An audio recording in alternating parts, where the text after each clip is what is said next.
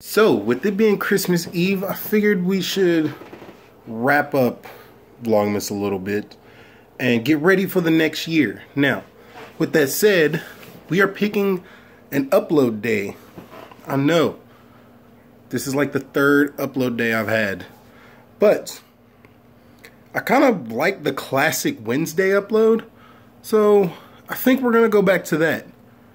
Now, I am debating on just, after this is settled, kind of going on a hiatus of sorts, which is literally just like taking a week off.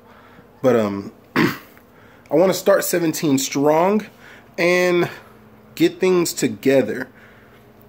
And I did not get a chance to do that short film, which makes me extra sad, because I thought of the idea, I thought of multiple ideas, I wrote them out, and then I just couldn't get it together.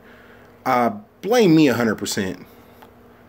Like, if I had better time management, which we've talked about before, I feel like I could have got it done. But it does make me optimistic, because I was struggling to write stuff, and it feels like this last like 2 weeks or so, I got over it.